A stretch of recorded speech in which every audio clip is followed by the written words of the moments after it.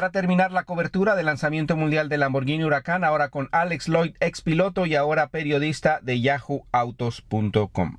Alex, so you're a unique journalist because you're not only like us, like me, like I'm a regular driver, but you have professional experience. So I want to hear your opinion about this car.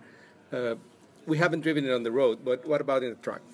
Yeah, I'm very impressed. I think there's some bits that, starting off on the negative side, and we'll turn to the positives. But we have the dynamic steering on this now, which obviously makes it light at lower speed and then get heavier as you increase lock.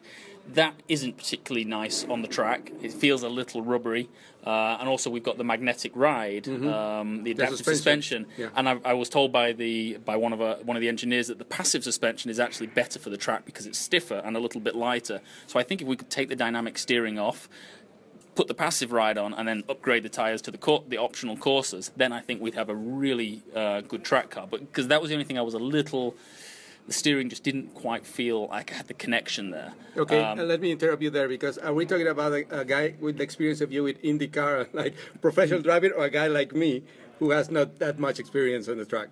Well, I think, and Lamborghini said that for most people, they probably won't care. They won't really notice it on the track, and it will be preferable on the road. And that's why I asked, because you know much more than anybody else. I think for most people, I think on certainly the Magna ride, the adaptive suspension is going to be the way to go, because everybody's going to use this car on the street. Very few people are going to take it to the track. For those track day guys, I think there's a better setup than what we have driven so far. But I've been very, very impressed. I think the grip level's been great. The car's very predictable. There's not a load of understeer, which is often when you have the all-wheel drive. So and it's fast. It just feels like a good amount of power, a good amount of grip, and it's fun. You can play around with it a little bit. It's very stable. It's not going to bite you or do anything evil. So I really enjoyed myself in it. I really found it a very good, engaging car. The gearbox is a lot better now being dual clutch. You can shift in the middle of a corner without the thing wanting to swap ends on you as it does in the Aventador. And actually chasing the lead driver in the Aventador, he looked like he was having a more difficult time than I was. I mean, he's sliding around and really, wheels spinning and getting himself out of shape, where it was very comfortable in the Huracán, just cruising up behind him. So I was very, very impressed. And I think if you did those extra bits for the track, I think it will be even better. But the setup here is where supposedly it's going to shine a lot on the street. So I'm looking forward to doing that. What about the design? Do you like the design, exterior, interior? I do. There was some complaints I heard from some people saying it's a little too safe on the design, like it to be a little more extravagant.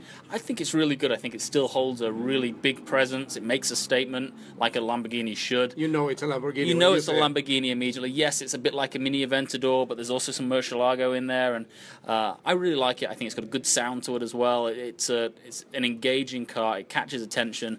But at the same point, as we found today, it really performs well on track too. It's not just as the Aventador; it's really just for show. And when you start getting into the corners, you really unearth some difficulties with it. Whereas this, you really don't. You have to pick at little bits for negatives, because the negatives really aren't that big. Exactly.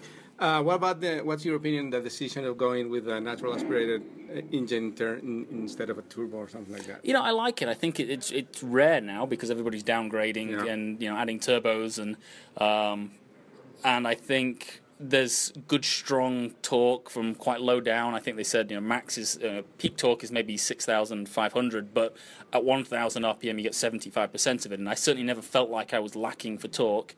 I think as McLaren and Ferrari and Porsche are doing on their really high end, their hypercars, using the turbo really works when you can add those electric motors to fill in that torque gap. But I think in a car like this, when you're not looking at that kind of technology, naturally aspirated, and there's something about the V10 sound, or an Aventador, a V12 sound. I mean, that's something else. It is, and they're just becoming rarer and rarer. So I like the fact that we're staying with that here. Great, Alex Lloyd from Yahoo Autos. So that's where we can find all your stuff, while you do your reviews and all that. Every day on Yahoo Autos. Excellent. Thank you very much, Alex. And Thank you. Enjoy the car here in Ascari. Will do. Thanks. Thank you.